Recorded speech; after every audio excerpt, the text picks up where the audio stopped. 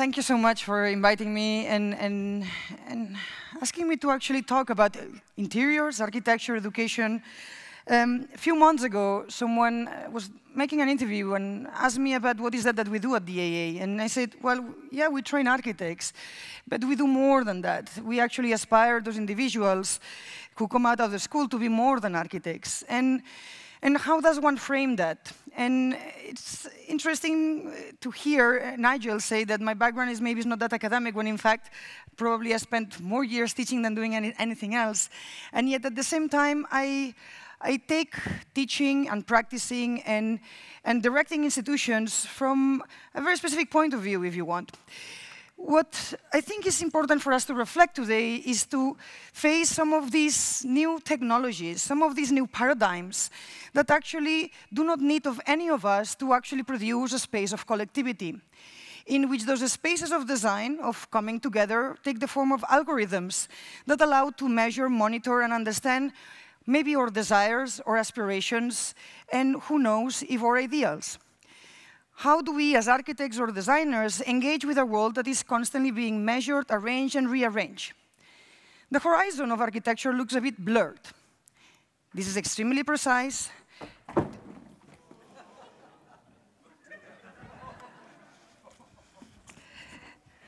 Let's try to figure out how do we do this in a way that doesn't really...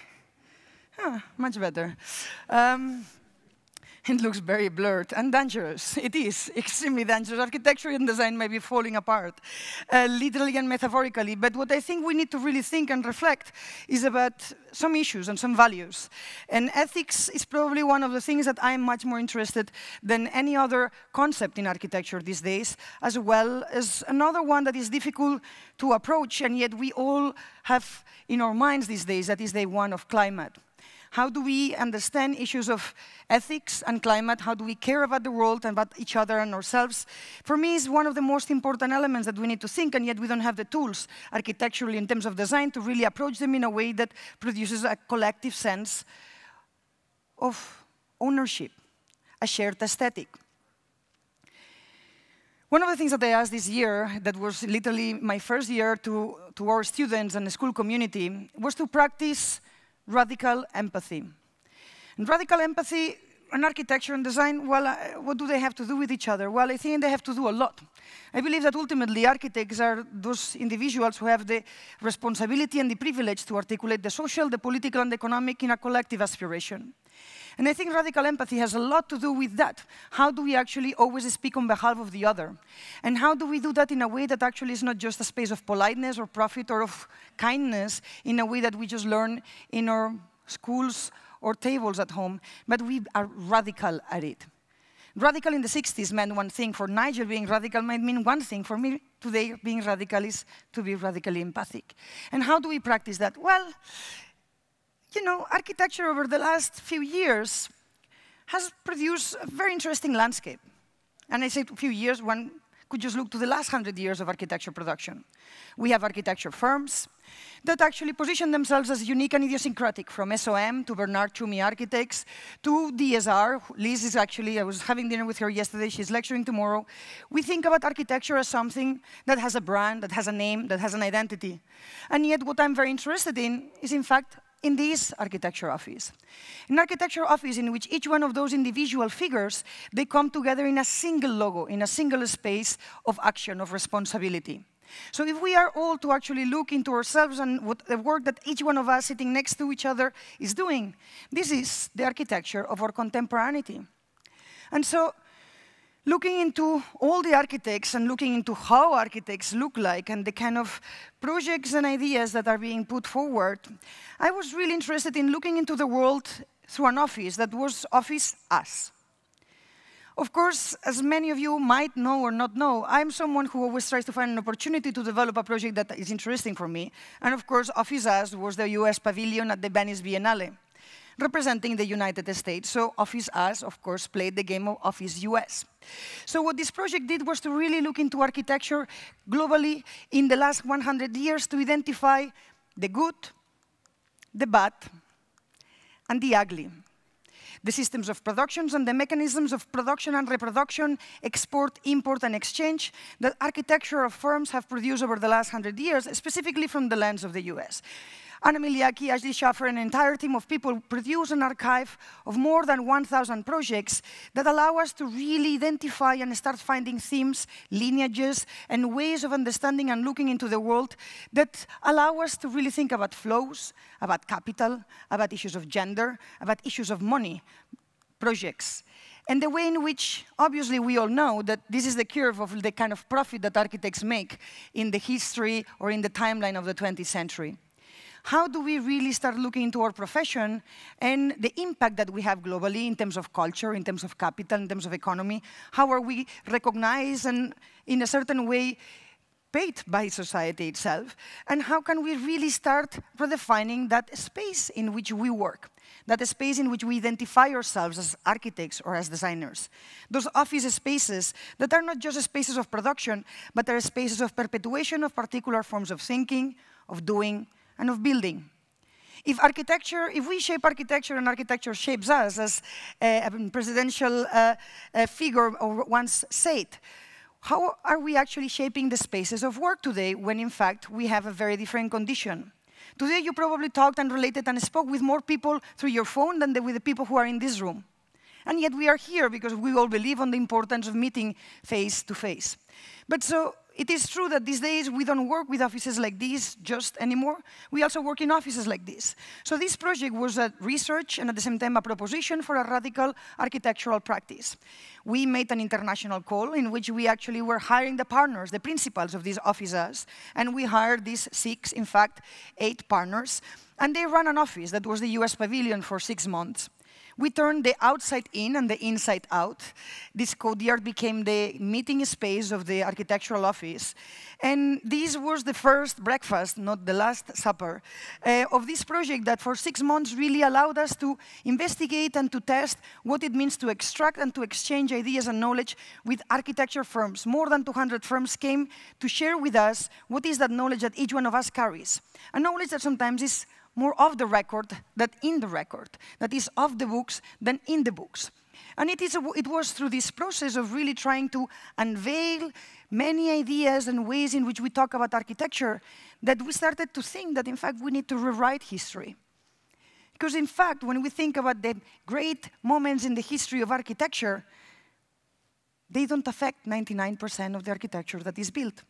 And so, interestingly enough, this architecture office that ultimately was occupying the interior space of the US Pavilion had these little folders, archives, that allowed us to reflect and think about each one of those projects in different ways.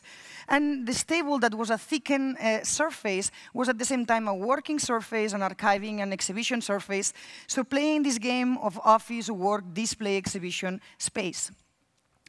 This outside table, as I said before, was this meeting point. But what was interesting about this project, about trying to understand the spaces of design, is that it took the Biennale, obviously, as the excuse, but we took the excuse to really design and redesign everything, from the uniform with the slow and steady wins the race, how architects are dressed, and to actually, obviously, take those designs and give them a twist, from, obviously, to the smell of the office. We made an archaeology of how does an architectural office smell these days? These days it smells like 3D printers, laser cutters, and resin. 20 years ago, it was more like foam and maybe some balsa wood and particular glue. 50 years ago was oak-style glue and blueprints. And it's incredible to realize that we constantly design spaces, their smell, their spaces, their temperatures, their biomes. There's so many things that we design. And so this project was, in fact, an archaeology of not only architecture, its modes of production, but also trying to unveil a very thickened space of opportunities for design and thinking. Of course, what you see behind you is the way in which we will be reading, probably 50 years from now. You will have read that book just by looking at those images, hopefully. But what is interesting in this project is to really try to put next to each other people like John Haydock and HOK, to think that ICOM and probably the New York 5 have the same problems, and actually some of the same aspirations. The third book of this incredible research project is an office manual. None of us will accept that, in fact, we have a manual or that we probably have ever received one. But we all have protocols, rules of engagement. Contracts, we never really talk about them, and yet they constitute the most essential part of what we do. As much as I know that I don't come across as someone who loves bureaucracy, I adore it. Mostly because by really knowing exactly how you know the rules, you can change the rules. And so what we did in this project was to collect manuals over the last 100 years of architecture productions from different offices and start looking into ways in which we talk about mission statement. How many of you are, I'm an award-winning practice? Everyone is an award-winning practice. Tomorrow, someone is going to be judging, and the day after, a lot of people will have some awards. What is the value that we give to those things, and how we want to think about them? But interestingly, about business models, of course, office hours, and many other issues like attendance, or the way in which we talk about salary that we never talk about.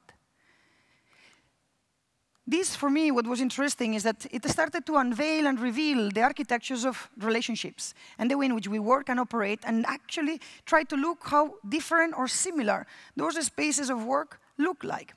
These architectural offices, all of them different, each one of them with their logo and identity, they all look pretty much the same. So this circle actually encompasses these 1,000 projects, 200 offices, and actually where the logo of this firm, Office Us, that actually for 6 months really tried to question that form of practice and to really bring a new form of collectivity, a new form of radical agency, a new form of redefinition of what it means to be an architect today. Somehow this picture leads me to this picture, in which I am with a smaller group, in a certain way, a bit younger than this one, and a bit more radical. These are the students who graduated last year from the AA. And as you can see here, I'm just in the second step. I'm still just like learning how to be the director in some ways. But what is incredible about this shift is that the spirit remains the same. Being the director of the AA is actually an incredible privilege, because what one inherits is a mission to actually try to constantly redefine what architectural education is, and in consequence, what architecture actually does. So the Architectural Association, even if you might think that are these Georgian buildings that we all recognize, is in fact a very complex space that every student, that every visitor, that every person who has inhabited constitutes and reconstitutes anew in very different ways and forms. But ultimately, the A is a world, and a world in and of itself that is made out of the projects and ideas of the students that over the years have managed to really somehow produce snippets of a world that radically redefines the way in which we live. Because for me, the most simple question that we ask ourselves is, how do we want to live together? For me, the AA as a pedagogical project that I just started, in a certain way, tries to produce a common and shared space of understanding. I found this image the other day from 1968 from Robin Evans, and as you can probably read, it says Putresen terminology. And it goes from, you know, environment, design, utopia, space, revolution, solution, flexibility, transparency, all those words that we constantly use. And that was 1968, we still use them. And of course, what we have is a problem of shared terms of engagement. So the first thing that I did when I arrived, I appointed Maria Giudici as the new editor of AA Files, and we actually decided to produce an entire new set of terms of engagement. From A to Z, how can we produce a vocabulary that allows us to think, reflect, and share ideas, not only as a school, but also with the community at large. And so with this first issue of this era, if you want, of AA Files that Maria edited, what we did was to really literally take these words and then open them up and invite scholars, artists, politicians, friends, enemies, to really help us define and redefine and somehow punctuate some of these words in ways that we actually can not yet fully understand. We might not even have tectonic translations or aesthetic regimes that allow us to understand them fully or to share them in all the ways in which architects and designers think about the world, but it's a stepping stone towards space of action. And so, of course, those terms also allowed me to, at the end of the year, to start making sense of the projects that we do in the school. What we did was to actually take those terms and start identifying how each one of the students' projects related to those objects of inquiry and allow the students to put their work in relationship to some spaces around the school. For me, one of the most important things that we need to think and reflect about, and as you are probably guessing, well, I'm starting with the A, I'm going to go through the Z, so I'm going to just go a bit faster. So what is interesting about aesthetics is that probably we all believe that it is one of the things that brings us all together. Why the modern movement was so effective in actually spreading itself around the world is because it had an aesthetic project that it symbolized and it represented its aspirations, ideologically, politically, even if they were not always, in fact, performing those. So what is the aesthetic project that we do have in our contemporaneity? We don't. Why the entire environmental question that has been with us for such a long time has never really managed to take off? It's because there is not an aesthetic project attached to it. So aesthetics is something that at the AA we have been constantly trying to address, obviously. So design with beauty built in truth is our motto. And yet, the truth is that truth today and beauty, for me, mean very different things. The way in which we talk about aesthetics is in terms of politics, ethics, finances, empathy, and care. Here is a project from a student who graduated last year that was in those stairs with me, who actually talks a bit about aesthetics.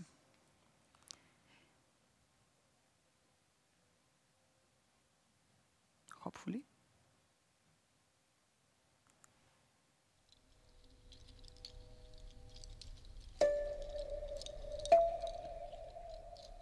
It was fashionable to believe that historians are liars. Julius Caesar, Winston Churchill, very good writers, but total liars. Historians, with their vested interests, have no reason to tell you the truth.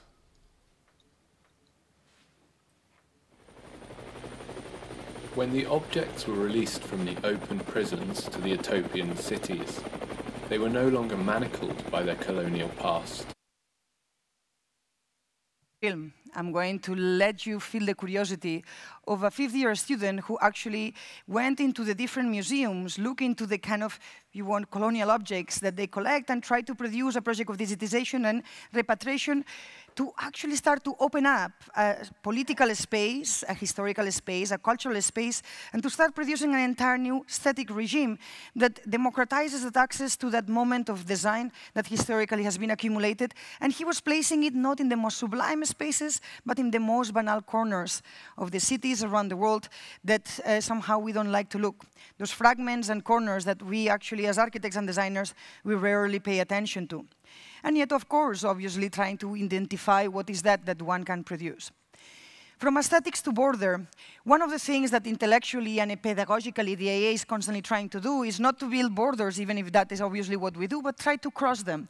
And it is this idea of transgressing that, in this case, Thomas Faulkner, one of our students in his third year, he has been trying to understand how social media is able to connect us to this mystical space of the universe, and how architecture can allow us to really feel that moment of technology, of optimization, of quantification, and at the same time of emotion.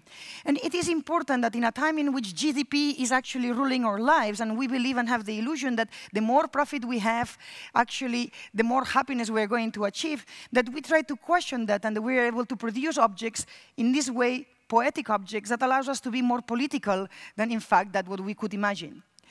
What is interesting about a project like this one is that allows us to really rethink what is that we understand as being our collective aspiration as a society.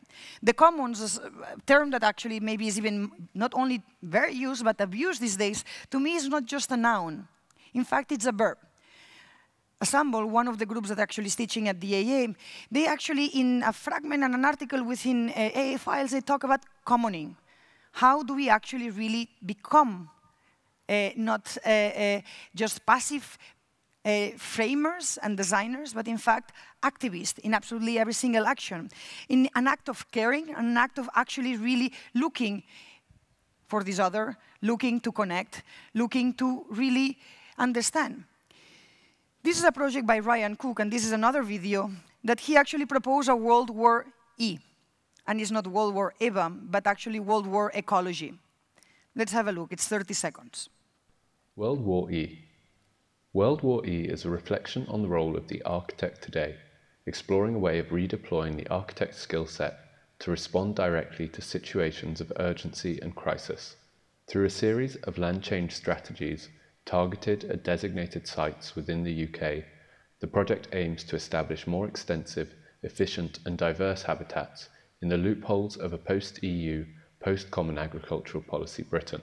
Maintaining a belief in the possibility for institutions to shape and inform collective and individual action, the project introduces a new institution, the Environmental Defence Agency, as a merger between existing environmental bodies and the logistics of the UK Ministry of Defence. Ultimately, the project is an exploration of the paradigm of a new citizen, politics and state to be born out of a period of climatic war.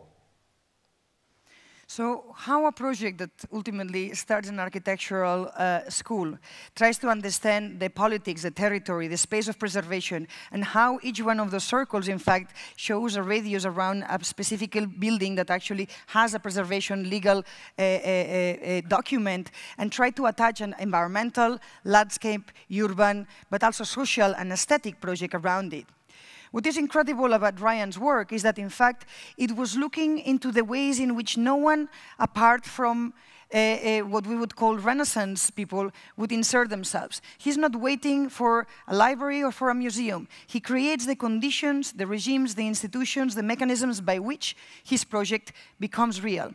To the point that, in fact, it goes from fashion to surface, from politics to policy. And it is in this space of really trying to understand and to question absolutely every single thing that is given to us.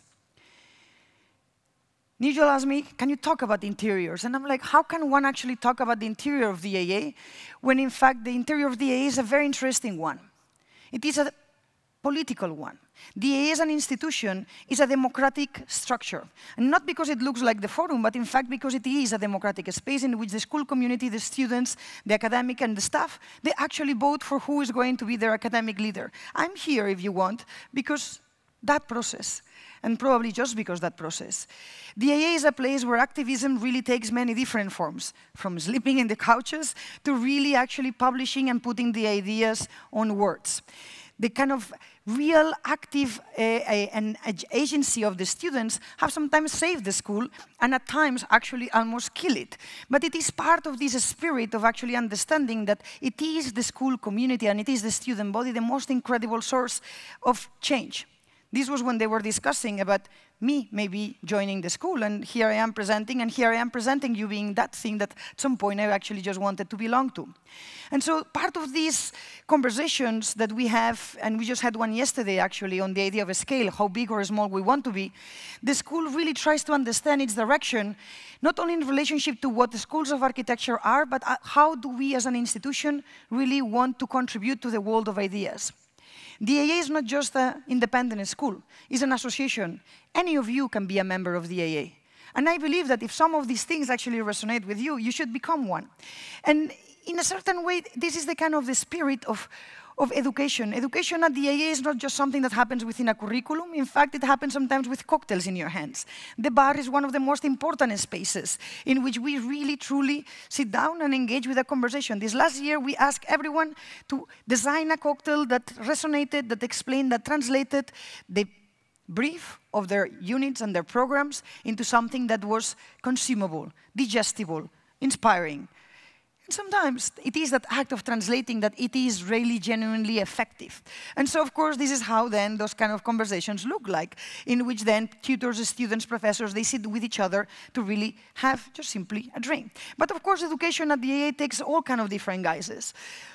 One of the maybe best kept secrets about the AA is that it's not only that beautiful campus in the center of London in Bloomsbury, but in fact is a campus that is just 2.5 hours south from London, in which we have 250 acres of land in Dorset. A forest that, if you can compare it in the scale of London, is gigantic. We have more than 17 different tree species, and this is what the students go there to do. They spend weekends. They actually sometimes spend one day at a week in different moments in time. And through this campus that is actually being built over time, students have been making experiments, sometimes with the land, sometimes with the trees. And within these buildings that actually we inherited, they are the only 2 buildings of Free Auto in the UK. The students really have the ability. I hate that music. The students really have the ability to to make things. And this is not just a model or a rendering. This, in fact, started as a model, and then slowly, with the trees, with really the material next door, it goes from that model on the desk into a model that is a building that then becomes the space in which new models emerge. The idea that, in fact, architecture is not just something that one draws, but also something that one makes, that one learns by making, it is something that is very much ingrained in the culture of the AA. This relationship between nature and intelligence, between robotics and analog, is something that takes many different forms and shapes. The way in which Hook Park has actually been looking into trees in the same way that sometimes boat makers were looking at, is to really try to understand not what, in a certain way, Kant said about what does a brick want to be, but what does a tree want to be? And what is that a tree that actually could be? And this is what the students do. Then it's like, I'm going to talk to this tree. And they start designing with them and starting designing with nature.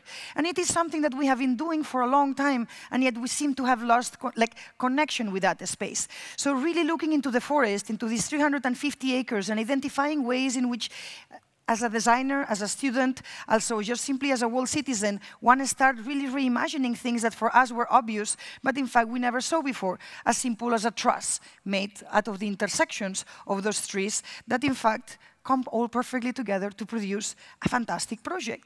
That now is our wood chip barn, so if you come and visit us, you will be able to be underneath this fantastic space. The projects that we have done in this campus sometimes are pretty unlikely, and this is one of the latest ones. This is Wakeford Hall. It's going to be a library, and it is something that was a part of a student competition, and the project that won, obviously, immediately got into prototyping and into fabrication, and ultimately into assembly, and now we are there in the making of a library that has started from an internal competition. And so it is that the space of testing and experimenting that allows us really, and I hope the volume is not too high, to really think and reflect about ways in which we engage with nature and really rethink the way in which we want to position ourselves as designers as well. Right now, what I'm trying to do with this campus is to actually really, if you can lower the music of the video a bit, what we are trying to do with this campus is to really look into the opportunities that pedagogically we can offer to the world.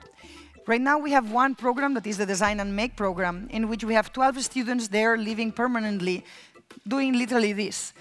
But of course, we have this 847 other students that are in the London campus going and moving and entering and circulating. But what is for me very interesting is that there is a lot more than design and make to do in there. These days, we are talking about well-being, we are talking about mindfulness, we are talking about experimentation in so many other ways. And so it is in this process of now seeing the opportunity, identifying what are the forces and what are the players that actually know what is that a place like this can do. And this is somehow what we do as art designers. We go into a site, in this case it's a pedagogical site, a physical site, and try to identify an opportunity and make it happen. You can find all these videos as well online. And so it is within this scale of like London, the UK, and the world that the AA tries to articulate itself as a global school. And when I talk about ethics at the very beginning, is something that for me is ethics is not just something that one tries to stand and then forget. Ethics actually is a form of resistance, is a form of action. And it is part of this new era of the AA, if you want, that an entire new set of laboratories are being set up. 3 weeks ago, we just launched the AA Residence, a laboratory that allows us to investigate particular areas within the world that we believe are important. One of them is the AA Wood Lab.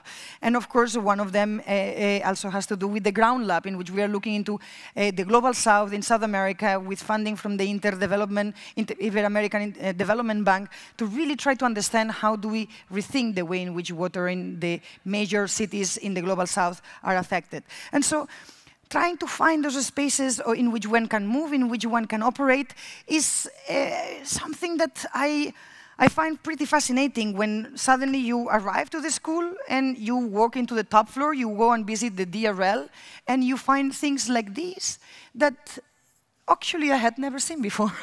And you realize that at the school we deal with trees in the same balance and accuracy that we deal with algorithms, that we deal with computation, that we deal with robotics. And it is in this space of really trying to understand architecture, self-assembly, transformation, that that the AA is an incredibly diverse fountain of youth that in a certain way constantly pushes us, and I say us as architects, to think the possibilities of what is that actually it is possible. And so one of the most, if you want, radical things that the AA has done over the last few years was to understand its global position.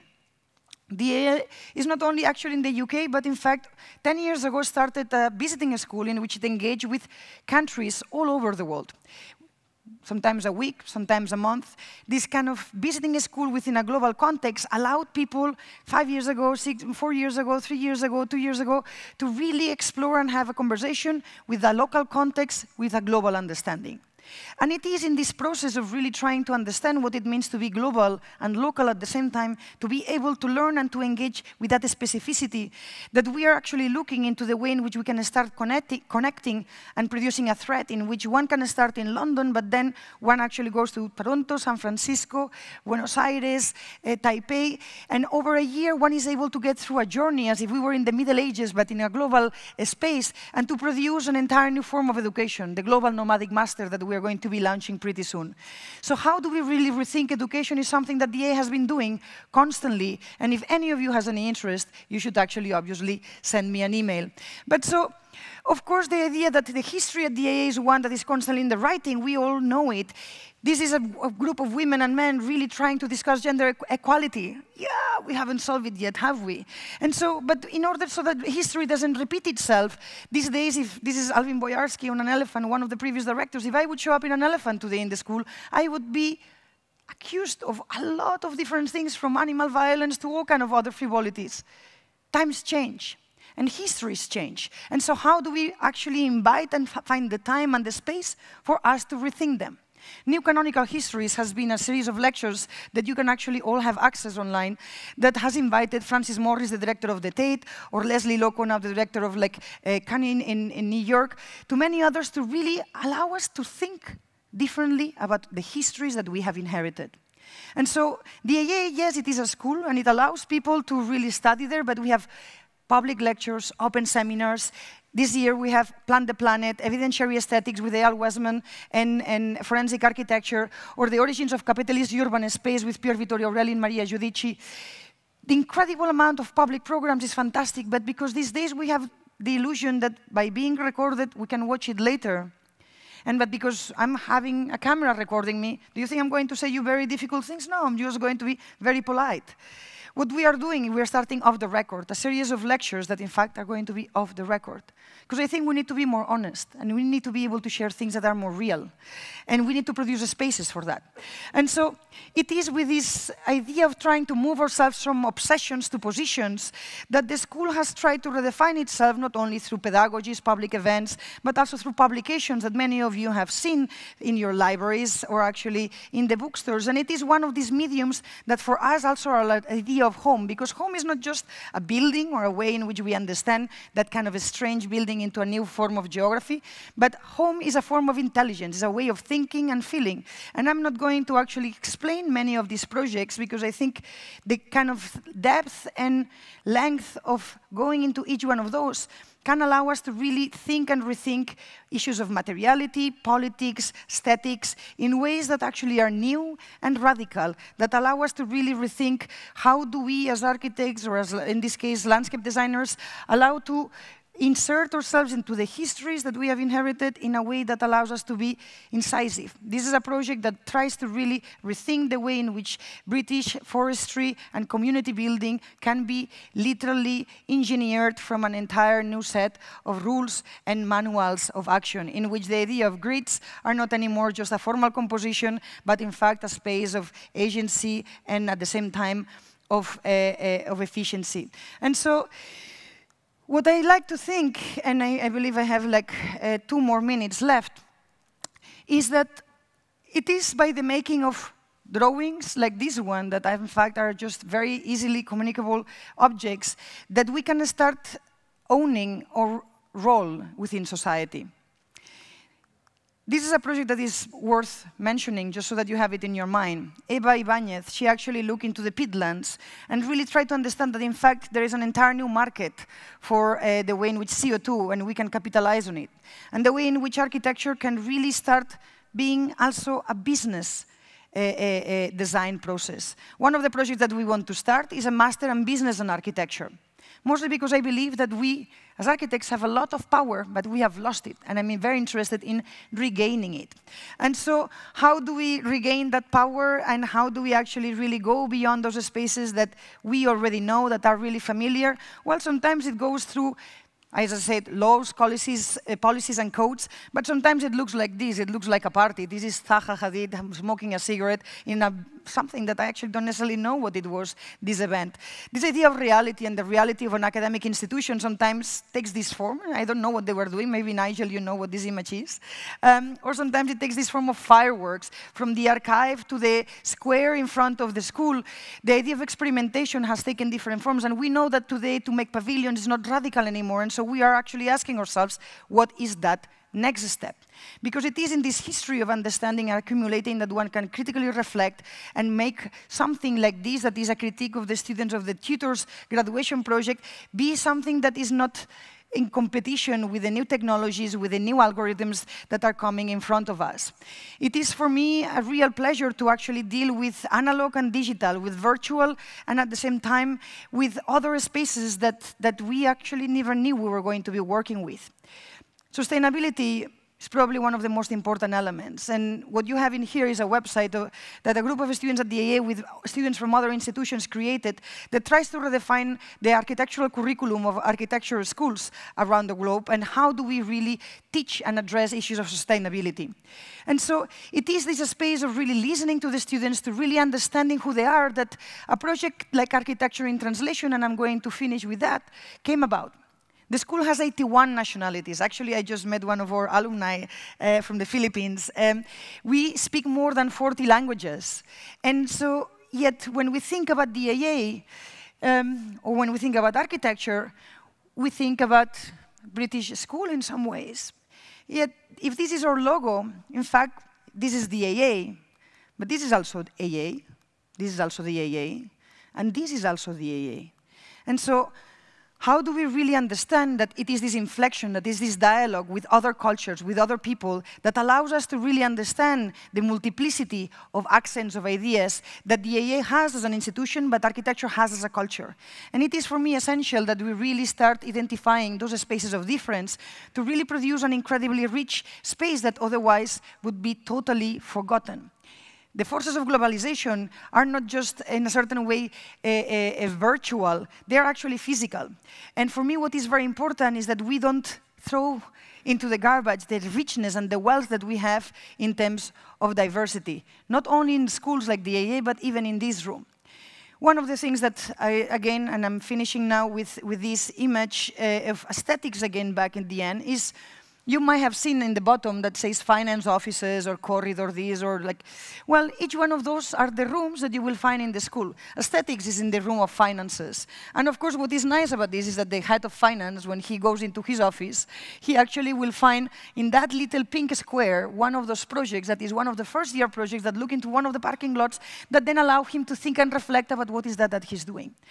Of course, you can find those things in our website, but the most interesting thing is how does one find a space in a home in which every single room, every single space brings you back into this world that we have taken as our site.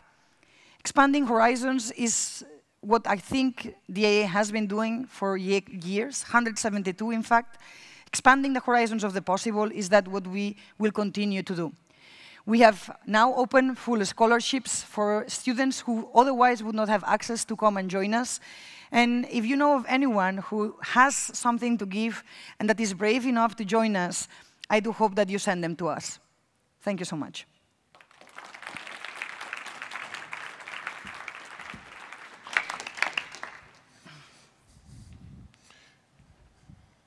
It's like starting a new school. It's extraordinary. I want to be a student. Can I sign up? I'm not so sure you would be admitted, but you can try. How is your portfolio? Oh, pretty rubbish. But no, you very passionately made a kind of manifesto, which is actually not just preceding what's happening in the school. It's there. It's the everyday reality of the school. What you brought if you forgive my simplification, I'll probably get it wrong, but the imposing of a kind of taxonomy on the school, so that at any time you're always moving through the building, you're presented with thoughts that are peripherally perceived, that just question what your intentions are in that moment. It's a kind of, if I can interpret it, a kind of mindfulness about being in the present with a set of ethics and values that will allow you to act. And you encourage an activist's viewpoint. You mentioned the need to be, there was lots of radical terminology. There wasn't much about buildings and the design of buildings. Now, I don't want to sound old-fashioned because I'm definitely on your side in terms of radicalism, but I would like you to explain, perhaps for those of us that know the AA or those that don't, but the AA has perhaps coasted on the success of the unit system over the last years. It produced, in its own way, a kind of cellular pedagogic environment in which there was a sort of family, there were a series of families. And what I can't measure and don't grasp is how the cellular nature of the unit as a place where teachers and students are engaged in a set of activities and challenges, etc., how this will be evolve in relation to what you've presented today. Starting from your last question, you have put 5 things on the table.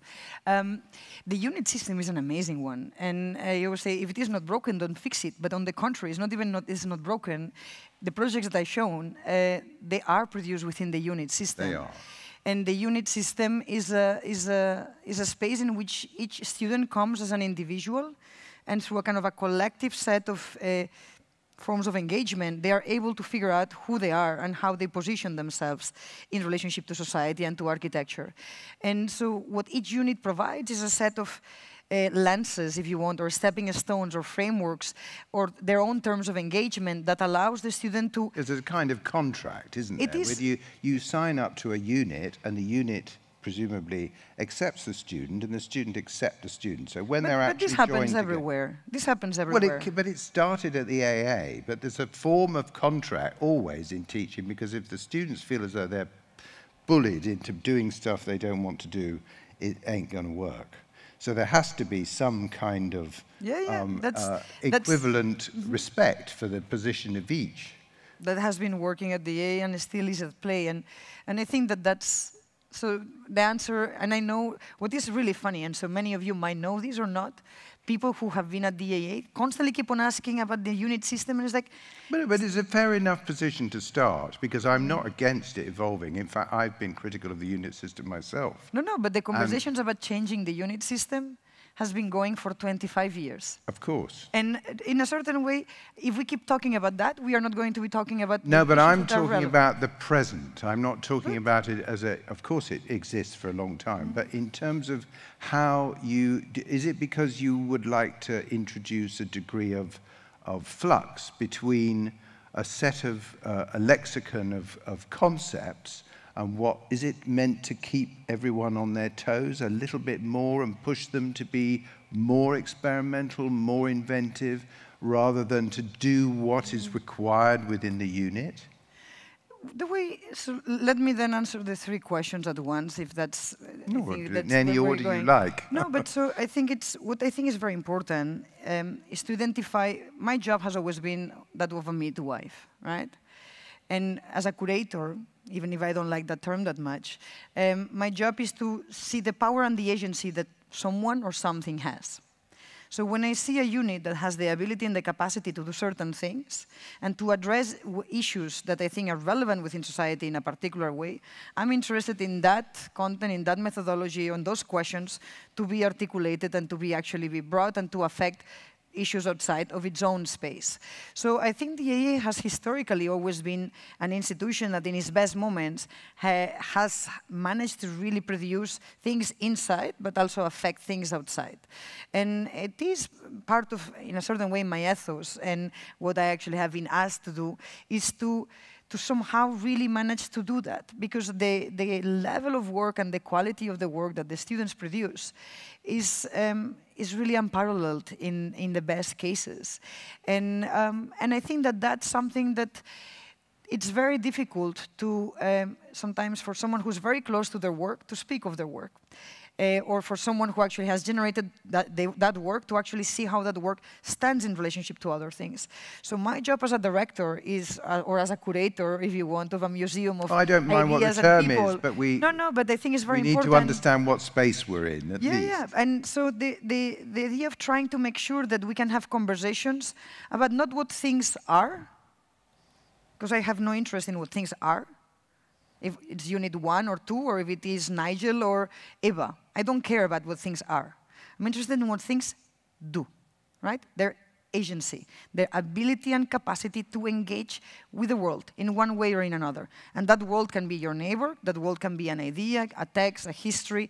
And so in order to produce that space of agency and action, it's very simple. No, if you are just in your space, you don't. The moment in which you display something, in which you put things differently, you allow for that distance to happen. So the way in which we have curated the entire school with the concepts, the terms, the projects, is a way to really bring the history. Like when I arrived, the school was filled with all these posters of long time gone ideas and people. What is great. And we kept some of them, but also I asked... To the point of nostalgia, of living in the past, even? Like, I think, the great, anytime, like yesterday was really interesting. Someone was like, well, there was someone who said that should we actually try to have like different type of events for the public lectures in a way that, and I literally was reading a text from Peter Cook back in the 80s that was saying the same that was being said yesterday. And in the 80s they were saying in the 50s, no? And in the 50s they were saying in the 30s. So I do think that as humans we are melancholic, and every single time past was always better. And I, unfortunately, I'm an optimist in the sense that I do believe that there is always a lot more that we can do in the future than in the past. But I'm very interested in articulating that transition and finding the real values of that. Some of the most difficult moments for students have been when there have been strong figures and strong work in the school, and the students that come in the following years find it extremely hard to actually live up to what has gone before. It happened with Zaha, for example, that the effect of Zaha in the school was so strong that many other students... I mean, I wasn't there. How was it? Well, many students, other students, felt incapable of rising to and actually competing at that level. Or sequentially, when there'd been a particularly successful year, the following year the students were slightly lost, because they had to outdo the ones from the year before. I guess that happens probably in every school, but I mean, we have a really healthy amount of students. We are small, but still we are big enough. But some schools have difficulty encouraging students to take risk. It strikes me that you are making it permissible, if not required, to take risks, because if you don't take risks, you're going to be dead on your feet. I didn't sign up to run a school that didn't have written in its DNA that we do take risks in absolutely every single act, as much as it is intellectually viable and possible in the era in which we live. And I think it is our mandate to push and to really help us as a society and to really identify the next frontiers. and to be able to actually help others identify the direction.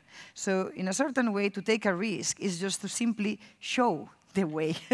Well, and that's a different thing. One of you the can frame it that way. constant, recurrent risks in architectural education is that if there is work, some of which we've seen, which is sensitive to climate and landscape and borderless spaces and, let's say, an ethereal notion of space rather than a conventional enclosed solid one that is kind of defined by most architecture.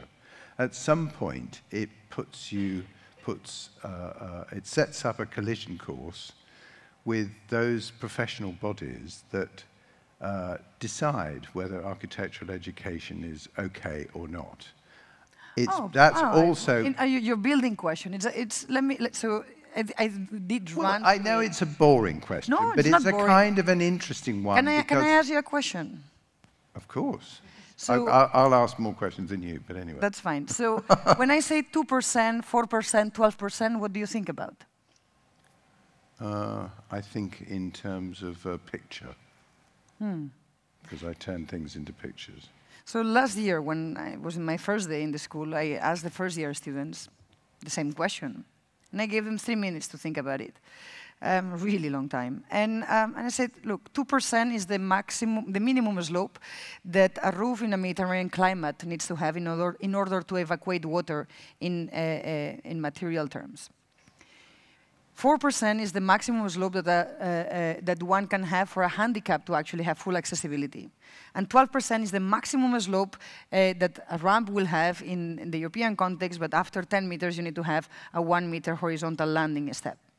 And that kind of knowledge, right, that is essential to an architect, if we are to design from public space to interior spaces, is something that, for me, is essential. I come from training from the Polytechnic, in which the day we graduate, we are licensed architects. So I believe in the power of architecture and buildings as much as you might do. No, but I wouldn't necessarily interpret that as numbers.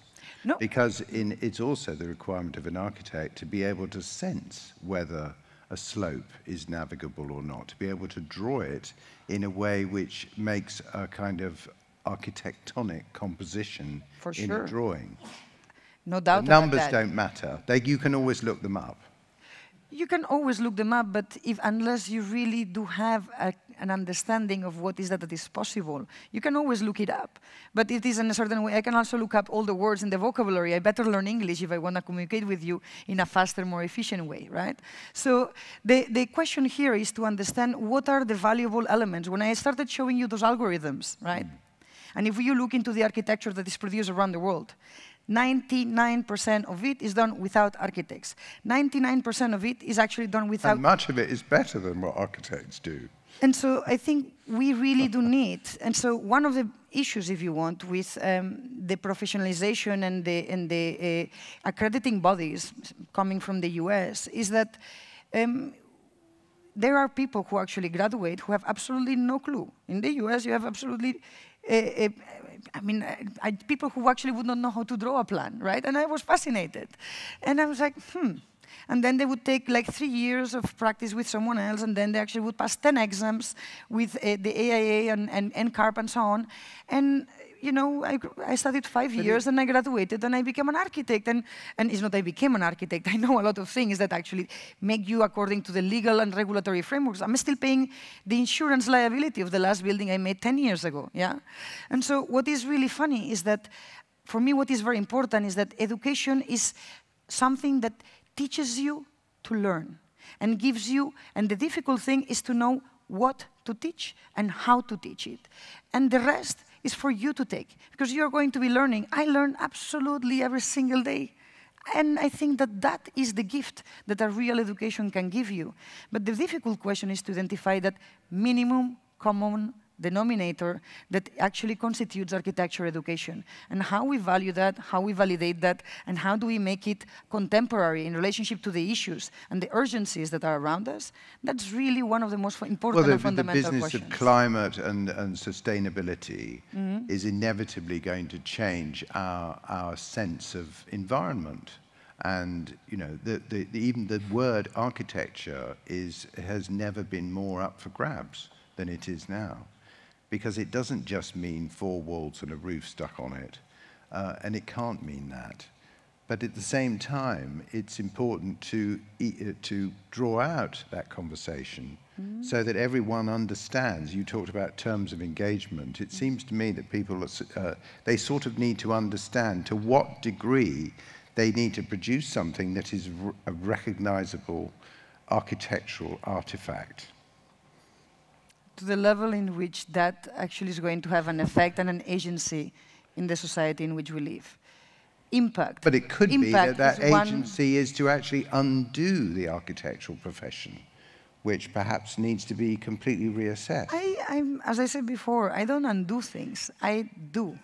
I might do. You have to dismantle before you recreate. But anyway. That's the constructivist era. I come from a different one. Well, I was thinking that. I wrote that down. I wrote down Bauhaus, starting from scratch. A sort of Weimar spirit in what you're doing. There is no scratch. There is an incredible history that we have a lot to learn from. And I think what I started this talk, talking about this corporate and avant-garde and this kind of false dichotomies that we have put for ourselves, profession versus critical, historian versus projective. We need to abandon all these self-proclaimed positions and work together to really, really, truly understand how do we as architects, designers, lawyers, poets, really make architecture possible. Well, Let me rudely interrupt and say that's a lovely note to end on. I was just about to wrap up, Paul. Sorry. This conversation, I can tell, will run and run because this is the voices of Bedford Square across the generations, and long may the debate last. Eva, Nigel, thank you very much. Thank you. Thank you.